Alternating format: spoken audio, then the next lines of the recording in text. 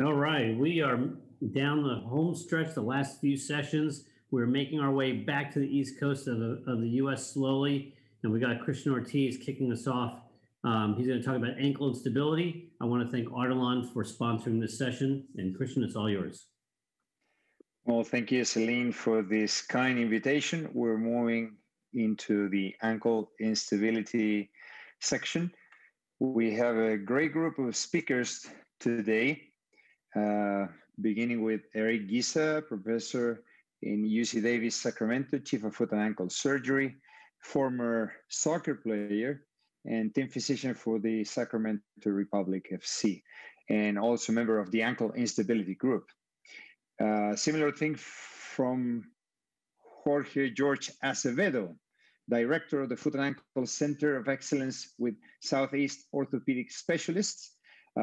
He also has a degree in biomedical engineer. He is well known by being a co-inventor of the arthroscopic lateral ligament repair system, president-elect of the American Orthopedic Foot and Ankle Minimally Invasive Surgery Society, and also part of the ankle instability group. My very good friend, Gabriel Khazen from Caracas, Venezuela. He's right now the president of the South American Foot and Ankle Society. And my partner, we work together here in Chile. He is the chief of foot and ankle surgery in one of the main hospitals here. And we also work together in Clínica Andes, Santiago, Chile. He is part of the board of the Foot and Ankle Chilean Society, and he was a former Duke University fellow.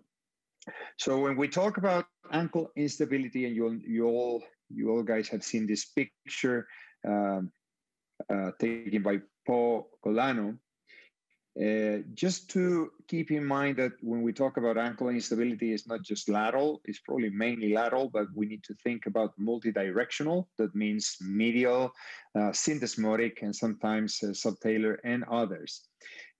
We need to think about the concept of microinstability.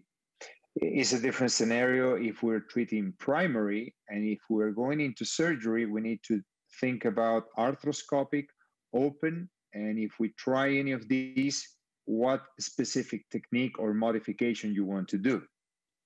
If you have a recurrent case, you're probably going to change your strategy, and that's what we want to know.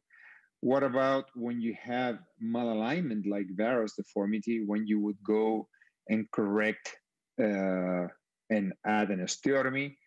Comorbidities, does that influence your decision when you have an obese patient, when you have an athlete, and when would you add augmentation with something like an internal brace, or when would you replace everything with an allograft? So this is an easy case, no surprises. Female, 30-year-old, ankle pain and instability, recurrent instability. The last event was 2 months earlier. And of course, she didn't get better with conservative treatment. She's a hockey player. So these are the x-rays. You can see an OCD. And besides the OCD, you see, this is what it looks intraoperatively, the arthroscopic. We did some debridement and treated the OCD, but one of the main issues here is the ankle instability. So for this young lady that is part of, she plays hockey at a very good level. So I would like to know what you would do with this case. Actually, this is Manuel's case, so I would like to ask Eric what he would do. Sure. I think this is, although straightforward, these are the ones that then can come back around. You can fix their instability, but obviously you want to fix the instability and the osteochondral lesion at the same time. Now, other question for you: did she complain only of the mechanical instability, or was she complaining of also that that kind of deep toothache pain that that Van Dyke described originally, for what we know is an osteochondral defect. That's a very good question. You can clearly make the difference on clinical testing and clinical talking. She was never complaining of that typical deep pain. We'll make it easier, no doubt. The only thing for her was the instability. Okay. So, and then how about posterior pain or a crunch test when you hyperplantar flex? Because she also had an osteogonum. No posterior pain, just some anterior pain, persistent anterior pain, and severe instability. I think in my hands, I would still treat this osteochondral defect because it was already cystic from what it looked like. And so I would probably, and I don't want to sound like start off by sounding like a broken record already, but I would, our new technique that Chris Krulin and I prefer is taking out the cartilage cap, assuming they didn't already have a previous surgery, and then mincing up or chopping the cartilage cap into little pieces, like making your own autograft, and then bone grafting, and then putting that back, mixing it with a material here called biocartilage that we have in the US. And that's been kind of our go-to for treating these lesions. And then of course, I would, depending on the amount of instability and whether, her CFL was very loose on lateral tilt testing, I would consider doing an open repair at the same time. I know that from our study with Jorge Acevedo that certainly when you're doing an OCD, I find it easier to do an arthroscopic lateral ligament stabilization, but whether or not it'd be enough for her based on the amount of instability you're talking. Would you ever add something like an internal brace? What would be your indication to add that? Internal brace, I certainly use very frequently, probably at least 50% of the time or more, due to how long they've had their instability and whether or not they're trying to get back to competitive sports. And it sounds like this patient has both, that she still wants to be competitive and she's had very long instability. So no, not unreasonable to do that. Thank you, Eric. I'm going to move back to Gabriel. Now that you mentioned, Eric, the issue about the osteochondral defect, I'm going to make it up here, Gabriel. So let's guess that we have a spexity with no signal at the area of the OCD. Let's guess that we have an MRI with no edema at the OCD. Would you ever, in this scenario, where there's no clinical symptoms of the OCD, just gross instability, would you ever leave the OCD untouched? That's a great. I don't know if you got my question. Yeah, absolutely. It's a great question, and we always have the doubt with this. But my concern here is that it's a big cyst, so I'm concerned for the future. And maybe I want to graft it anyway, although it might not be symptomatic. But I'd be very keen to do something, even if it's not painful now. I'm concerned for the future of that huge cyst in a sport girl. Okay, what if you see that under the arthroscopic vision, the OCD is clearly stable? I know it's rare, but let's say it is stable. If you want to graft it, would you do like a retrograde drilling and retrograde bone grafted? Will you ever do that? Correct. Yeah, that's what I would do if it's stable, as you just said. Okay, now I'm going to move to Manuel. Manuel, now that we're talking about this, I know we have discussed this many times in the hospital, but I'm going to ask you something new that I've never asked you before. Let's say the same scenario I'm making up right now. Let me repeat. Severe instability, national hockey player, 30 years old. She does not have any symptoms coming from the OCD.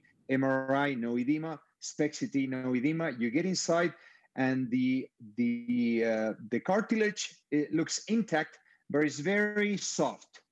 So, would you rather remove the cartilage? Would you prefer to lift it up the way Gino Kirchhoff does? Lift it up, the cartilage, bone graft, put it back again, or would you bone graft, or you would do nothing? What would you do about the OCD in this scenario? Well, talking about the question, what if you have a comorbidity associated with your ankle instability? This is to give you more time to think. Yes, no, this is a very great question. Actually, the problem that we had with this patient is that she was supposed to be playing for the classification for the Olympic Games in 5 or 6 months. So we knew that if we touch the cartilage, she will be definitely out of the process and will be out of the national team. So obviously that's something that we had in mind in order to decide what to do. But I agree with Gabriel. I think that the future of this lesion is it's very, very scary, at least. Even if it doesn't highlight anything in the SPECT CT or in the MRI. But just addressing the question that you are saying, if the cartilage is only soft but isn't unstable, meaning that by this that you don't see that the lesion is like kind of floating or moving when you just scope in a scenario where the patient doesn't have any pain, I will leave it alone. For this type of patient, we're talking about a professional hockey player that needs to be back on the field as soon as she can.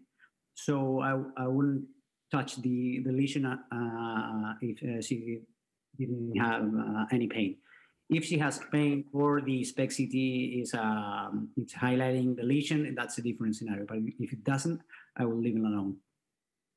Okay, thank you, Manuel. Now, my friend, George, let me hear your opinion about the OCD, and then you will enlighten us about the lateral ligament reconstruction in this specific case. But let me hear your opinion about the OCD. So as far as OCD, I agree with what Eric said. I would take it down to a stable border, bone grafted, and probably use the biocartilage that we have here in the States.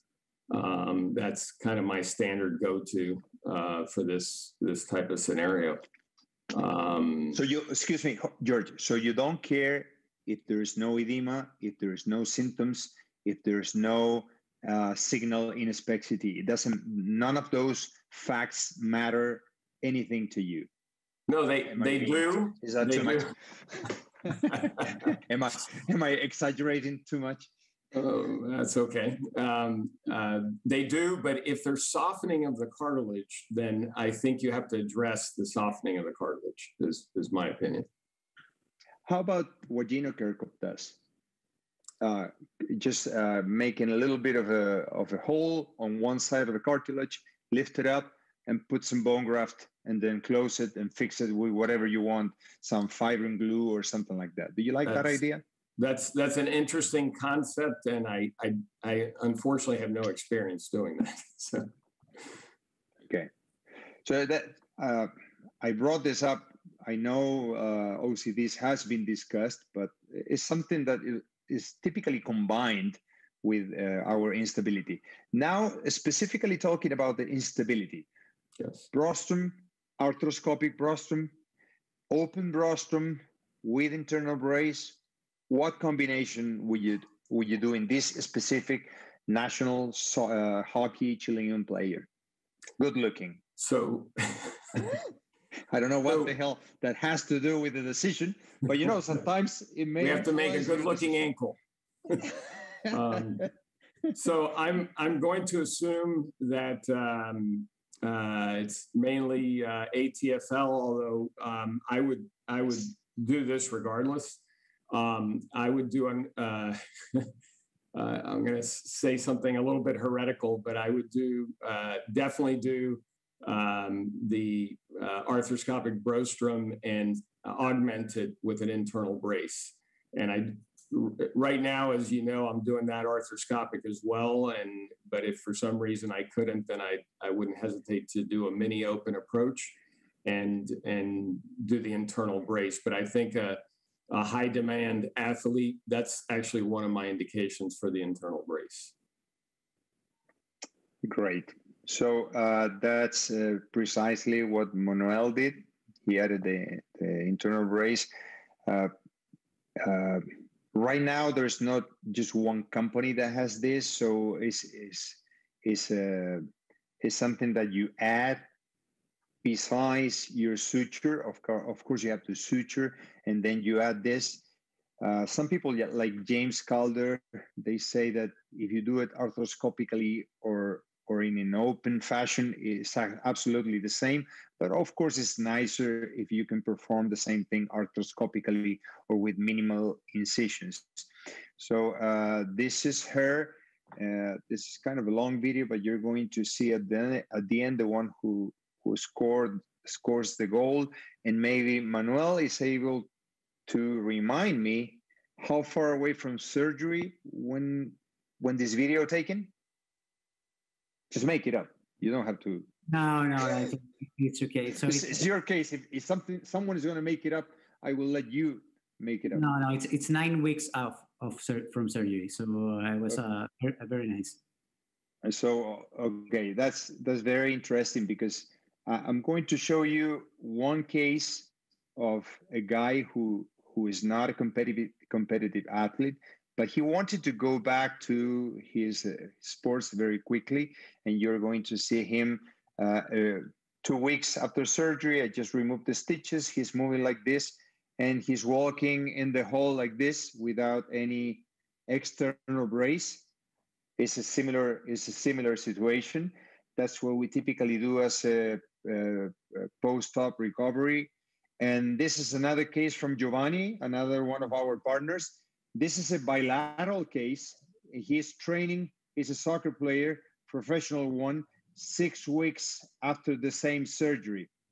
So for the ones who are not very familiar with this kind of augmentation, I guess everyone in this panel has, at least most of you guys have a lot of experience with this kind of augmentation, and it does seem to make a difference. We need probably to emphasize that we have no idea what is going to happen in 30 years with these cases. We have seen some irritations from the anchors, and we have seen that if the technique is not done properly, you may actually create some stiffness or some other issues like impingement. And adding some material, you may even increase the risk of infection or simple irritation. So I would like to know from every one of you, the indication to add an internal brace. And I'm going to begin with George. He said an elite athlete or a competitive athlete, he would do it. What about the rest of the things that I pointed out here, bilateral or someone who is just asking to recover earlier or whatever? I mean, what are your indications to add an internal brace? So I think that if you have somebody who, for example, in I see a lot of workers' comp patients that want to get back to work sooner or have a job that requires them to be very physically active, like some of my police officers. I definitely would not hesitate to do an internal brace. So, and the other area that I see a lot is people with hyperlaxity. Those people I've been through the years, I've been burned because I thought the arthrobruchum could do it. And I now do a bait and test on everybody, and I make sure that they can't put their thumb to their forearm. And if they can, they get an internal brace. Hey, Jorge, there's a question for you specifically. Have you ever used the internal brace for the CFL? I have, and you gotta be a little bit careful with that, Selene, because as you know, it could cause perineal irritation if you're not placing that correctly.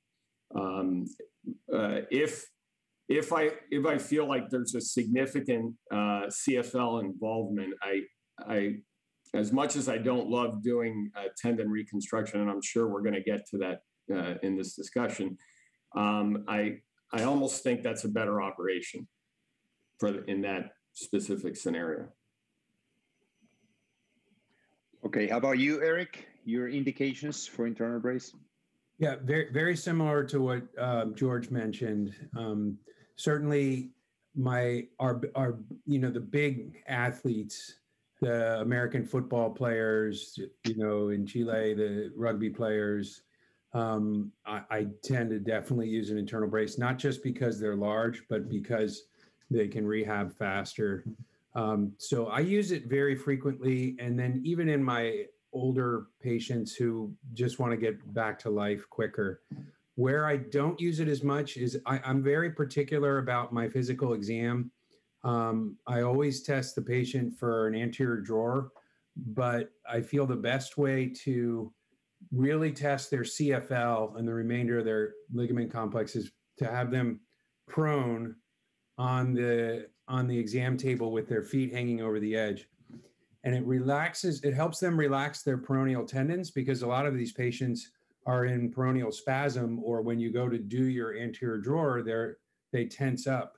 So if I feel there's a significant amount of CFL involvement, then I'll tend towards using the internal brace.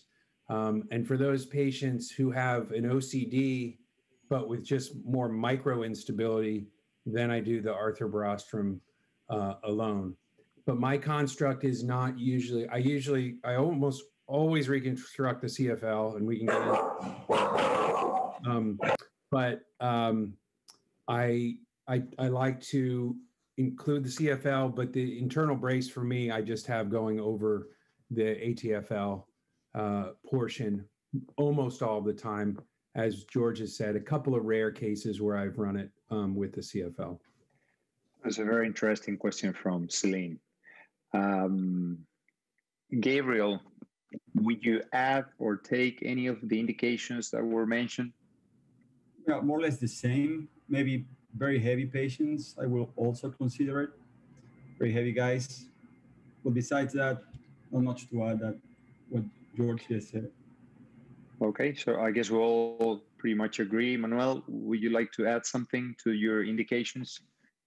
Sure. So for me, something that I learned from George and from Eric is that that doing your open rostrum or your arthroscopic rostrum is going to be pretty much the same. They tested biomechanically, so that's not going to make the difference.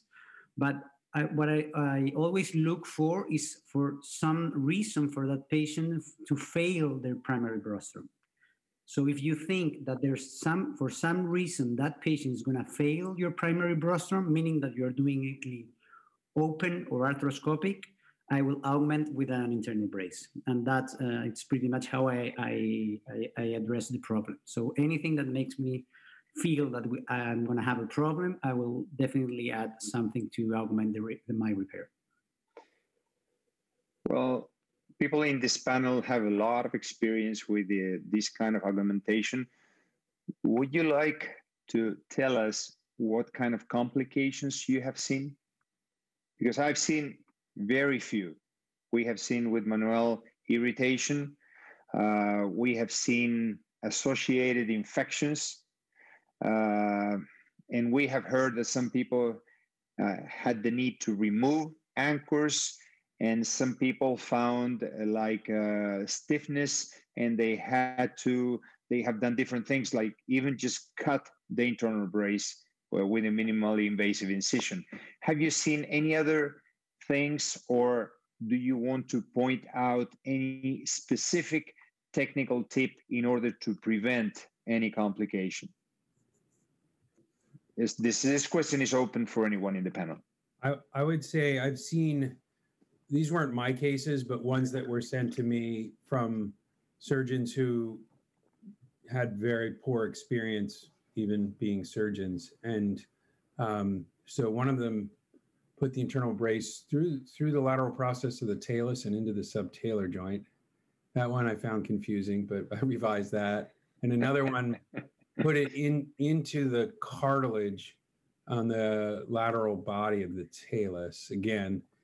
But it does, for those who are listening in and haven't done it before, it's worthwhile just doing a cadaver lab or watching the training, depending, or even on a sawbones, because the key is to make sure you're putting that on the neck of the talus in the correct position. And I will, for that case, it takes just maybe an extra minute or two, but I will usually put my wire in and just confirm that it's right in the center of the talar body. And that way you won't have any complications. And I agree with Cristian and Manuel. I haven't seen many complications at all. I don't think it creates an increased infection rate. I think the times I've ever had an infection, it's not because of the internal brace.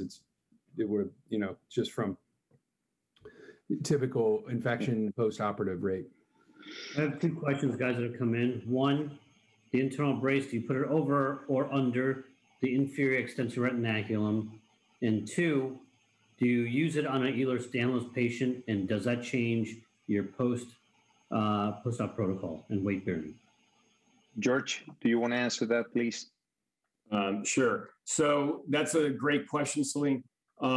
Actually, when I first started doing the internal brace, and this is arthroscopically, I was putting it over the inferior extensor retinaculum because I didn't want to, I was concerned about irritation of the internal brace being intra-articular. But my dear friend James McWilliams proved me wrong, and we were about to actually reported in the Foot Society meeting on our first 87 cases of it being intra-articular with really minimal complications. So now I primarily put the internal brace sort of intra-articular or beneath the inferior extensor retinaculum. And then your other question was on Ehlers-Danlos, I would do the internal brace. Yes, that's actually one of my indications for the internal brace. Change your post-op protocol. Do you hasten it or delay it? I'm part of a MASTAF group, and I'm probably the most conservative guy in the MASTAF group. So my rehab protocol is not as accelerated as some of those that you see out there. I still keep people off of it for the first 2 weeks, and specifically with the Ehlers-Danlos, I would delay it a little bit, but the internal brace really lets you get them going at about 4 weeks, 3 to 4 weeks. And I, related to your question and related to Cristian's prior question about, what kind of complications, I think that,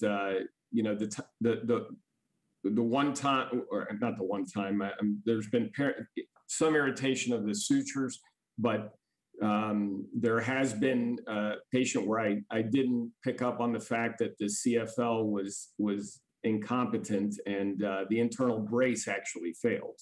So that's a situation that you really got to look at, and then your bailout for that, at least for me, is a tendon reconstruction. Hey, Cristian, George, can I ask you? Sorry, Selene, it just brought up one other point about because I've still been too scared to put it intra-articular. Are you putting it under the IER but above the ATFL, essentially, kind of stitching through? That's correct. Okay. So it's not completely inside the ankle joint next to the talus cartilage surface. It's right on the, I have a nice picture of it I could show you. It's right on the ATFL. So the beauty of doing it arthroscopically, as everybody on the panel knows, is that you get a magnified view, and you can really see the ATFL perfectly. And as the Europeans, have taught me, you could really, dissect the capsule and the IER off of the ATFL if you need to. Okay, excellent. So I know we can discuss a lot of things, but I would like to move into this case that is actually George's case. If you allow me, George, please go ahead and introduce the case, and I will move the slides for you. So this is an older case of mine. It's a 17-year-old college prospect that I had seen prior to this injury for recurrent instability.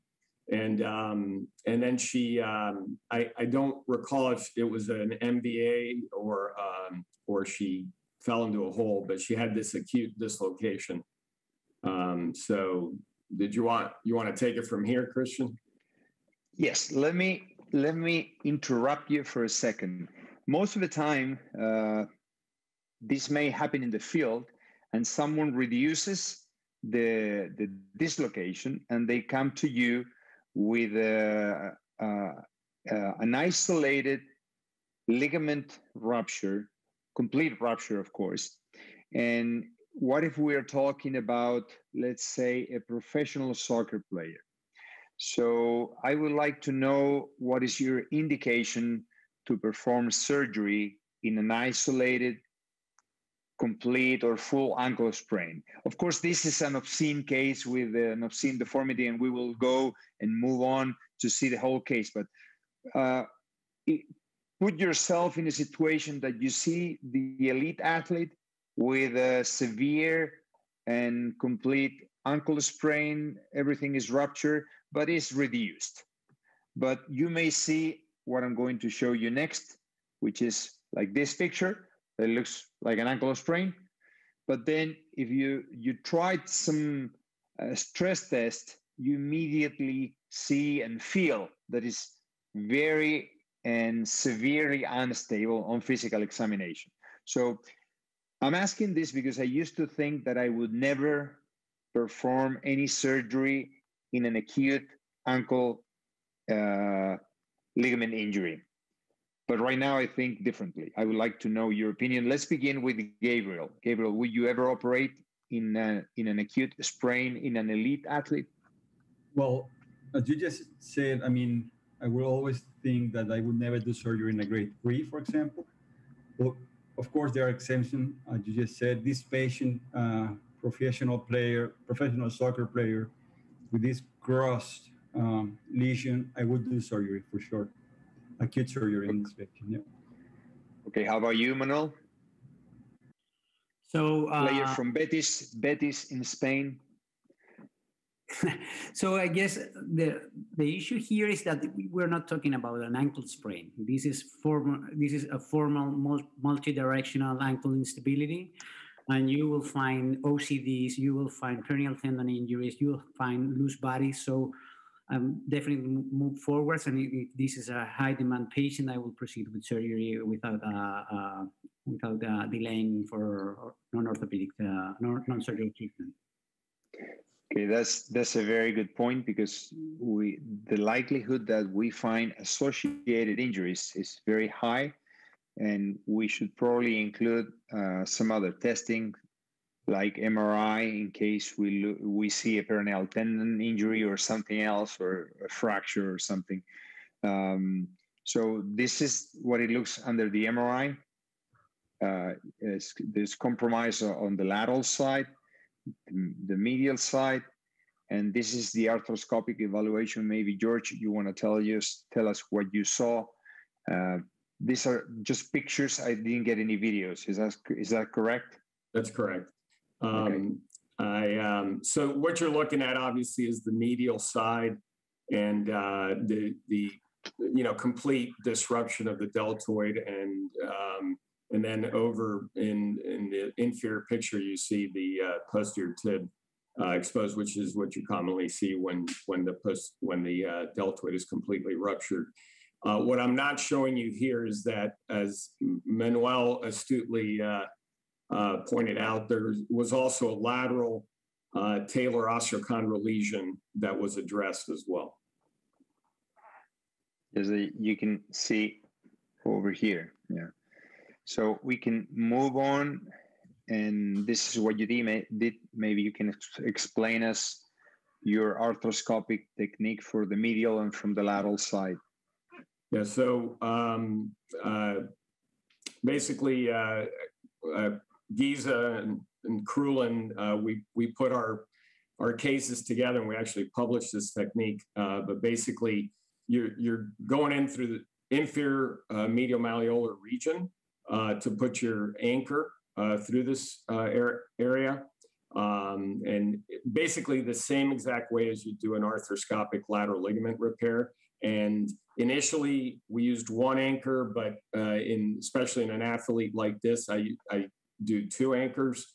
And basically the first one goes in the anterior colliculus.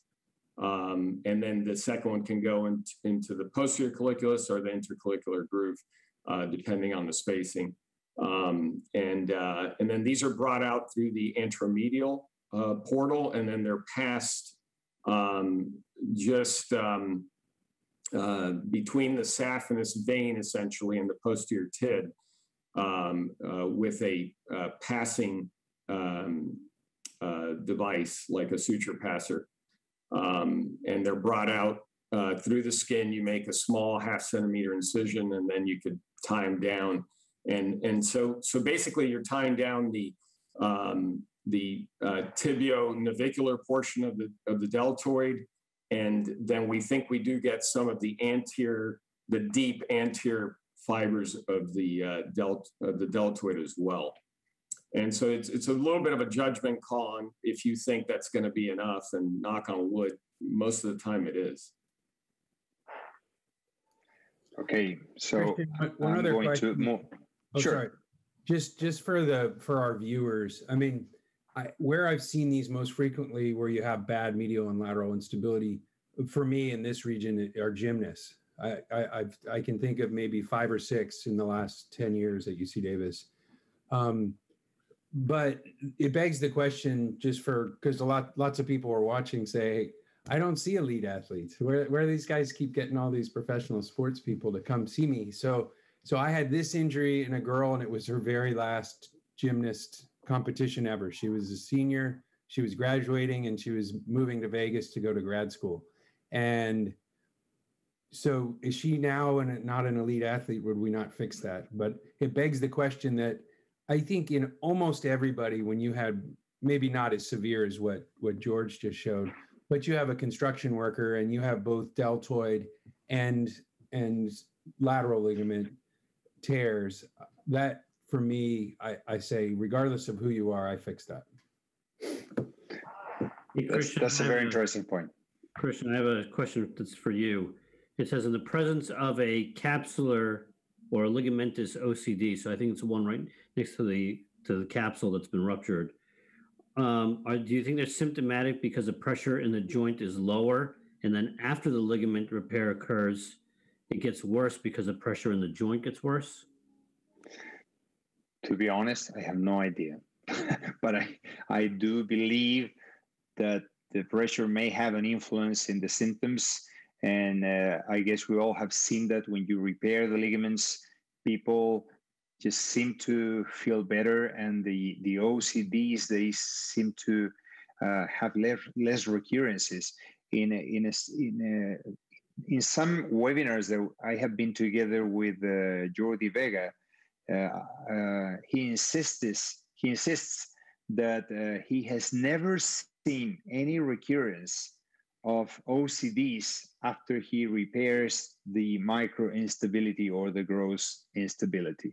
I think it's a little bit too much to say that you are never going to see a recurrent OCD, but he may be right to some point that when you repair the ligaments and consider the medial and the lateral side, you're taking care of the instability, and you probably, for some other reasons, are protecting your OCD at the same time.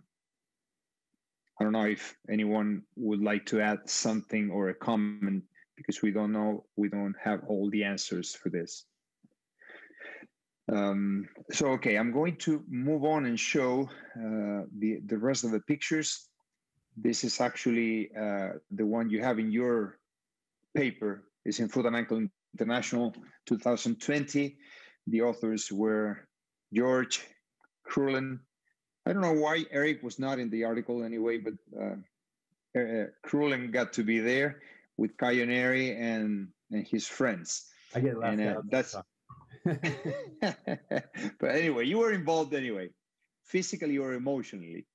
So that's the arthroscopic view and the anchor, putting the anchor in the medial malleolus.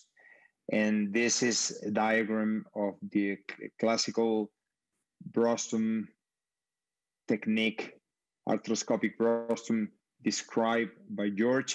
And you actually perform the medial side in a similar way. So, Gabriel, are you doing arthroscopical repair of the deltoid? We are not doing that in Chile, but after this talk, I guess we are going to do it. Manuel, don't you think so, that we might consider that? Yeah. How about you, Gabriel? Do you typically perform? Not for the deltoid ligament. Not for the deltoid ligament. I have no experience with that. But it seems like a pretty straightforward technique, isn't it, Jorge? This Yes, pictures. I think what you got to keep in mind is that your safe zone, which we describe in that article that you mentioned, is a little bit more narrow. So just you got to keep in mind your safe zones as you do when you do the lateral arthroscopic Brostrom. There's a narrower safe zone. You know, on the lateral side, as you know, there's greater than 4 centimeter width zone, whereas in the medial side there's about 2 centimeter width. And most of the time you're worried about the posterior tib and engaging the posterior tib. So you got to make sure you don't involve the posterior tib. Jorge, have you had any problems with maybe when I know it's rare, but sometimes the deltoid can be detached from the distal side. So if it's detached from there, how will you approach this situation using your arthroscopic technique? That's a great question, Manuel, and that's not very common. I've seen it maybe once or twice, and I've used the internal brace in that situation. So that's because doing it the other way around is a little bit more difficult. So I've done it. I've actually done that. I have a picture of it, and the internal brace has worked quite well on that side. Hey, Jorge, there's a question for you. When do you decide to do a medial deltoid ligament repair? If obviously there's gross instability, you will. But if an MRI shows a sprain, is that enough for you to go after it? That's what. No, if Cristian can go back to our series, basically there's really the two main indications, as you can see there, are those people with rotational instability and persistent ankle or whatever and pain or ankle fractures. So with the ankle fractures, as several of your colleagues, actually, Selene, have shown, the repairing the deltoid is quite effective and in some cases equivalent to repairing the syndesmosis. But sometimes you got to do both. But anyway, the two situations would be in ankle fractures and in purely ligamentous instability, rotational instability, or multidirectional instability. I don't want anybody to get the misconception that we're repairing every deltoid strain. Even though it's simple to do arthroscopically, I still err on I don't know that there's the micro instability that Jorge has described on the lateral side, which I do believe exists. Thank you, Jorge. So let's move into another situation in which you have someone that presents to you with, besides the chronic ankle instability, male, 35 years old, but this guy has an asymmetric cavus foot and an OCD. And this is the way it looks. Of course, some bony impingement, some varus at the level of the ankle. You can see in the Salzman view, some varus also of the hind foot, the MRI showing the injury, the OCD. This is the case without a high signal in the OCD, but this is the arthroscopic image. So in this case, you combine different things, the instability and OCD, but we're also adding the malalignment situation. So under which circumstances would you correct the alignment? And when would you never correct the alignment? And if you're going to correct the alignment, and if you have a flexible hind foot, would you consider just performing first metatarsal dorsiflexion osteotomy, or you will always add a calcaneal osteotomy? And when would you add a supramalleolar?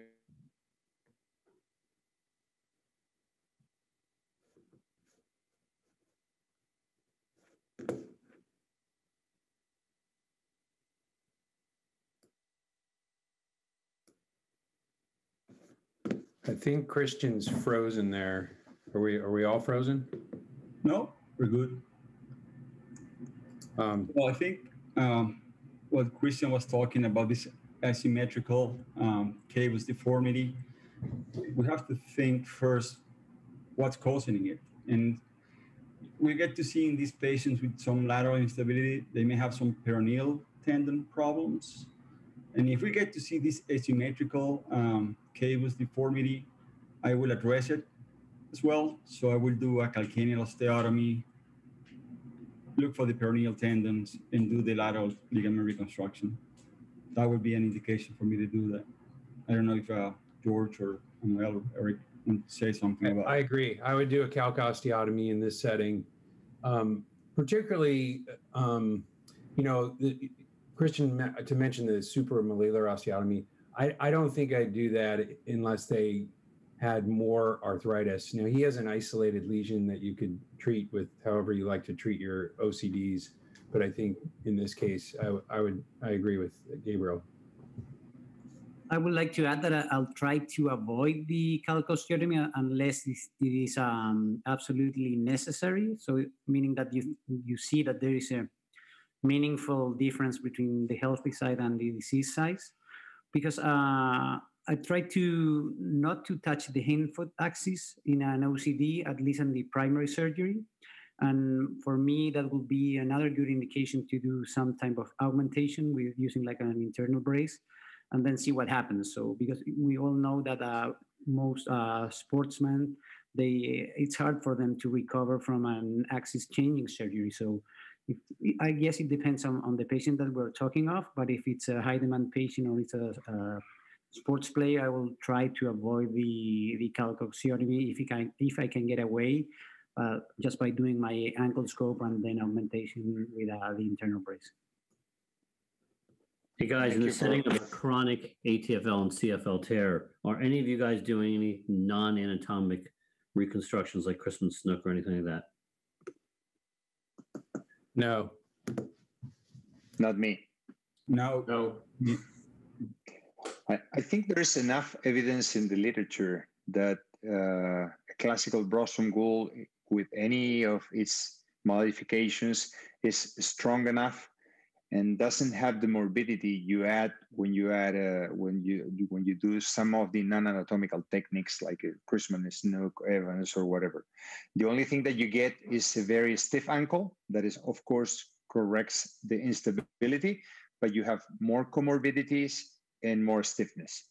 So that's why most people are moving back or moving away from the non-anatomical techniques, I think. Sorry, I missed part of the thing. I was disconnected for a few moments.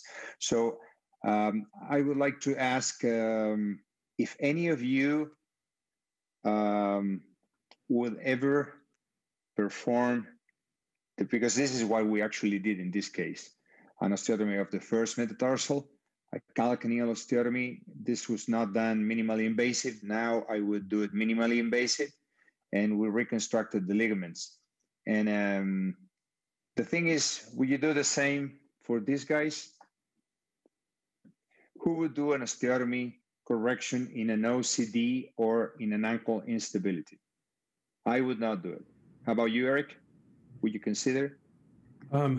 I think this just what I agree with how you guys treated that case. I think that for most people, because that was going on to, the start of arthritis, of varus arthritis that we would see 10 years later. But somebody who's in the height of their career, I wouldn't. I would treat whatever their initial problem is, and then say when your career is over, come back. And we spoke a little bit about that last night too with James Calder, because he sees a lot of the Premier League players. But you want to be less aggressive in these folks, because typically these athletes, these high-level athletes, they'll train through whatever they have and get back to it. So you just keep them on the pathway. Eric, I don't see as many high-level athletes as you do. So I totally agree with what you guys are saying. But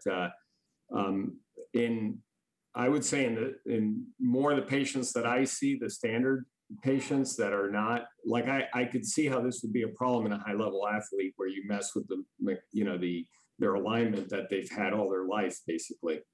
But I think in my standard patient in Jacksonville, if you don't correct this deformity, you're going to be more apt to fail your lateral ligament repair, because they're going to just tear it up again.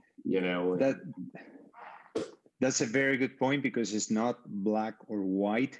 Probably very few people would do osteotomies in these kind of athletes, but for the rest, the average people that we see that practice a lot of sports, we would be more prone into correcting the alignment.